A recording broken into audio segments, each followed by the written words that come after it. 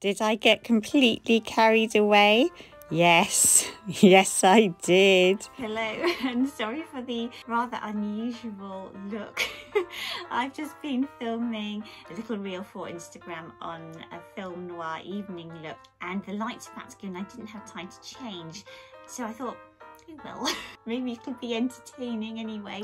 But what we're actually going to be doing is making and felt brooches or corsages, which you can pin. Actually, I often wear them on berets. I thought that they would be a good idea coming up to Christmas because they're really easy to make.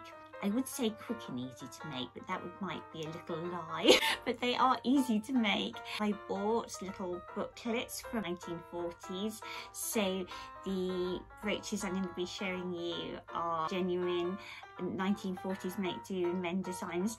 The templates for the petals and leaves are actually really simple. If you're like me, you'll get completely carried away. Yeah, perfect Christmas presents. And I also really like the make do and mend spirit of the 40s. I think it's like really relevant for today when most of us are not feeling very rich. It's lovely to make someone a present that you've put time into. You can choose the kind of flowers and colours that you think that they'll like. You could even make men a little buttonhole. I don't know how men in my family would feel about that. They might get one anyway. So the idea in the 40s behind the make do and mend felt brooches was clothes were getting quite tired, they'd worn them for a while. With fabric rationing, there wasn't much opportunity to cheer up your wardrobe. So they became adept at using little pieces of things. So one of my kind of favourite ways they cheered up 40s clothes was in like crocheting little colourful fingerless gloves, because obviously that didn't use up much yarn but just added a little pop of colour to an outfit. And the other way was making these little felt brooches. So one of the things that I would say quickly before I start is if you just go to your local shop, you'll probably find felt for children, so it'll be in quite kind of bright colours. And if you want some more subtle floral colours, I would look on Etsy. I'll link the shop that I bought from, but it is a British shop, so there might be shops more local to you, but they did all kinds of colours and even like ranged in like special colours for Christmas or colours for particular flowers, so kind of well worth doing. And then you can kind of give the brooches or corsages as gifts. You can pin them to berets, which is one of my favourite things. And the good thing about these felt brooches as well is that it doesn't matter if they get wet, if you go out in the wind and rain, they're not valuable. They survive the rain too. So, you know, there's some lovely vintage corsages, like kind of beautiful vintage silk corsages, but you'd want to look after those, wouldn't you, really?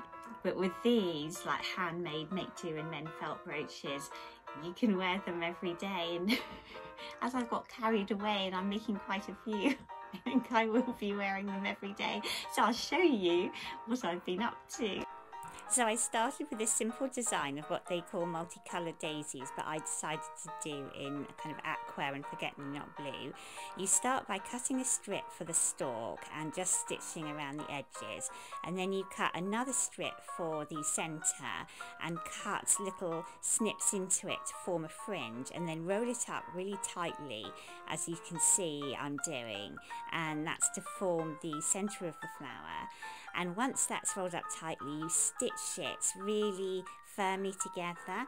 Now these have a tendency to unfurl themselves from the centre, so it's really important to make sure that the stitching has gone through all the layers of the coil. You can see that I'm kind of being, you know, quite ferocious in my stitching through all those layers. And this isn't a kind of project where you have to make really tiny neat little stitches. No, your stitches will never show. So once the coil is all firmly stitched together, you stitch it onto the stalk, which is a little fiddly when you first start. It's kind of apt to flop around a bit. And once you've got your centre attached to the stalk, you put the flower head on. I'm just showing you how it goes round, but in fact you stitch the petals together first, just to create that look where they sort of fold inwards, and then you push the stalk through the centre, and then you form the leaves. And it's important with the leaves just to fold them over first at the base and stitch down just a kind of little way along, and then that helps to create a nice little curve. And I've left these leaves simple, but you can also cut into the leaves to create little serrations and make them look more leaf-like, and then you stitch the leaf firmly onto the stalk, and I just placed it quite kind of asymmetrically along the stalk, and that seemed to work really well. And when you are placing the leaves, make sure that you don't put them on the same side of the stalk for each flower. Vary it from left to right, and then you've got your little posy that you can tie a little ribbon round and in a pretty bow, and perhaps sew a brooch pin on the back too. And you can see how I varied the aqua and forget-me-not blue colour on the centres and the petals to create that little kind of contrast in the bunch. And then I wanted to show you the design for the rosebuds because it's a bit different. So you cut out the petals individually in that shape with a slight curve in the centre. You gather around the base and pull it up, and then you cut out the calyx that's going to fit over the petals, and I just did that by eye. And then I decided to put a pipe cleaner in the stalk, and that just means that you can bend the stalk around afterwards. So you literally cut your strip, cut your pipe cleaner just a tiny bit shorter than the strip, fold it around and sew that together at the ends and along the side, obviously using a nice matching. I used olive green for the stalk and for the threads. And then you also cut a strip to form the centre of the rosebuds. I used a brown felt, and you can see me just snipping in the fringe. Obviously you want to be careful just to snip about 2/3 of the way down, and it really helps to have a really little sharp pair of scissors, and then you roll it up into that coil, and that's how it looks. And then stitch through, I can't recommend this enough, make sure you stitch through all those layers, because the centre of that coil is so apt to unravel. And then you stitch the centre onto the stalk really firmly, and you can see it's kind of tricky in the beginning. There it is, flopping all over the place. But once you've got it secured with the first few stitches, then you're away. And I put quite a few stitches in because I wanted it to stand up nicely and not flop around too much, as you can see that it's doing at the moment. And then there it is. And then you get your rosebud petals and gather them up and start joining them individually to the base of the centre. So this was quite fiddly too, just keeping the gathers together, and then you sort of try and fold the petal over that centre to enclose most of it, and just stitch. There are 3 of those petals in all, and they just overlap around the base, and then you stitch them around the rosebuds. And then I also put in a few stitches, as you can see, just around the centre of the flower to hold all the petals in place. And then I made a little cross that shows a little hole, but you can just make a little kind of cross cut in the centre of the calyx, and then fold it round. And I chose this rather kind of wild looking calyx because I wanted to create the look of a wild rosebud. And you can see I just put little stitches just in the centre of each calyx to join it to the rosebud to hold them in place, because I wanted the effect of the rosebud being kind of enclosed in there.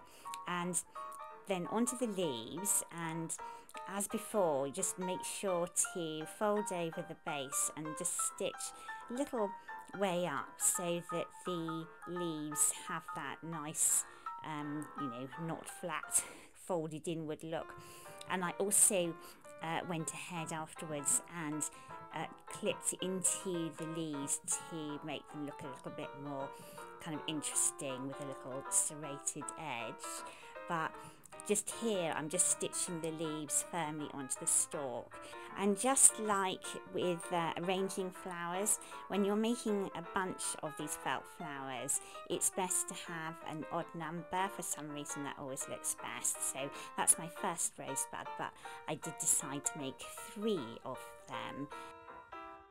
And then the final bunch of flowers I thought I'd show you how to make are what they call these gay golden marigolds. So I'm starting with a nice sunny yellow for the centre, and I've cut a strip and I'm cutting that little fringe that makes that for that little kind of pom-pom looking centre with my nice little sharp scissors, and then rolling that up into a nice coil.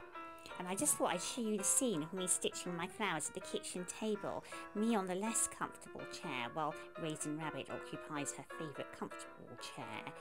Anyway, back to the marigolds. So you have to cut 2 circles, one slightly bigger than the other, and you can obviously measure all these properly or draw around them, but I find it just really easy to cut squares, one slightly bigger than the other. I used this stripy felt, but actually I ended up using just the white underside. Anyway, then you just cut the corners, like round the corners off the squares, and that creates a absolutely fine circle, and especially because you're just cutting in petals. This doesn't have to be an exact neat circle, and you can see how easy it is then just to do it by eye. And then once you've got your 2 circles, one slightly smaller than the other, you can see the templates there of how it's going to look, and you cut around the edge of the circle. So I want to show you this one because it's a bit different. You cut around the edge, just creating those little curves around the edge. And then once you've done that, I'm just pointing to those little dots on the template, and those little dots are telling you where to cut to. So you just cut down. You can see you're creating little petals all the way around the edge, and I can't recommend having a little pair of very sharp scissors enough. So you do that and you can see how it's just kind of created in a really easy way those little petals around the edge. And then you do the same thing with the larger circle. And then this is what your marigolds look like made up. And as you'll see later, I've done lots of flowers from the same booklets, but I also wanted to show you these violets, just to show you that one can start going one's own way with the flower design and do any flower you want to, because the principles are the same. You make your little centre and you don't have to fringe it, you can just roll it, sew it together, and then really you're either joining individual petals to your centre, or you're creating circles or strips like we've seen already and cutting into them to form petals. And that's really the principle of it. And this is one that also, you can see there's 5 petals just joined individually, and I made heart-shaped leaves with different coloured felt front and back, and I did pipe cleaner stems. And then to show you some of the other flowers I made up, here is a sprig of gardenias, and in another colourway a little buttonhole of gardenias, and some sweet peas as they're called, and you can see these had floppy stems, and I'm just showing you can either do up the bunch with just a strip of felt, or you can tie a piece of ribbon around to create that bunch. And these are really simple to make, and you can attach your flowers to little hair combs too. This is a daisy with a pipe cleaner stem sewn onto a hair comb, and that's the kind of bunch of daisies, so you could wear a little corsage and a matching hair comb. And I also did just a little individual daisy with a pipe cleaner stem with a brooch back attached to it as well. You can buy brooch backs with a sort of old brass quality that look quite vintage, and you can see they're just really easy just to stitch onto the back of the stem there. And I saw a really wonderful idea with the Victorian bonnets on Etsy for attaching felt flowers all around a felt hat, and I thought that would be so pretty. And I'm just going to show you my little box of tricks. So you can buy all kinds of things for attaching flowers to, or hair combs, that's my tin of things, or you can stitch them to the back of crochet gloves, which is a really pretty 40s look. I'm just showing you the marigolds there. And I did buy these little kind of felt balls, that's the brooch pin, and I just wanted to show you, I started making acorns with those felt balls, and that's just a hair clip that I'm showing you. And you can get kind of ribbons, obviously. These like slim green coloured ribbons are perfect for just tying up your bunches of flowers, or ribbons in these flower colours are lovely too. For example, I've just tied my rosebuds with a piece of brown ribbon to match their brown centres there. And I did the marigolds, they weren't very much like marigolds, did they? They were more like daffodils. I started thinking they were daffodils, and I just used that kind of olive green ribbon to tie those into a bunch like that. And if you've used pipe cleaner stems, you can bend them whichever way you like, as I'm doing with these daisies. And you can see these also had two colours in the centre, just by doing an outer strip around the centre coil. And lastly, I thought I'd show you how fun and pretty they are to wear. Those are my violets attached to my violet crochet gloves. I probably wouldn't wear everything together as I am here, but I wanted to show off all the flowers that I've been making, and there were quite a few. I think if I wear them as a corsage and on my berry, I probably would have matching ones for my real life. But here I thought I'd just show them all off so you can see my violets and my marigolds, or daffodils as I like to think of them here. And I really think they do conjure up that real kind of 40s make do and mend era. They're really colourful, cheerful, pretty, and if you own dogs like me and you're therefore out in all weathers, they're ideal because felt is pretty indestructible, which is exactly what you need. Although I do have to keep the bunches of flowers out of the reach of Pixie, who would certainly really enjoy tearing them apart and claim she mistook them for a dog toy. Oh, and I did want to say, I've had a few little queries here and there about my knitwear, and I am wearing all hand knit, either from 40s knitwear patterns or from vintage inspired patterns, not actually knitted by myself, but by my mother, who is a lot more expert than me. However, if you do want to know which patterns were used and a bit more about them and the wool, I could sort of repurpose this video into one telling you about the knitwear. So tell me in the comments if that would be of interest. I don't actually know how many knitters follow me. And one thing I can't help noticing as we go along is the destruction of my hair. When I created this 40s style, I hadn't factored in that I was going to be pulling jumpers and berets on and off my head. So I'm noticing it started off neat, and as we go through, it's starting to look like a bit like a bird's nest, isn't it? Anyway, apologies for that. I'm sure you understand. The thought was there anyway. I actually really like the combination of vintage knitwear with these vintage felt flowers. I think it's just such a pretty 40s look, apart from my hair. Thank you so much for watching me. Please like this video and consider subscribing. I have to go because someone needs a tummy rub.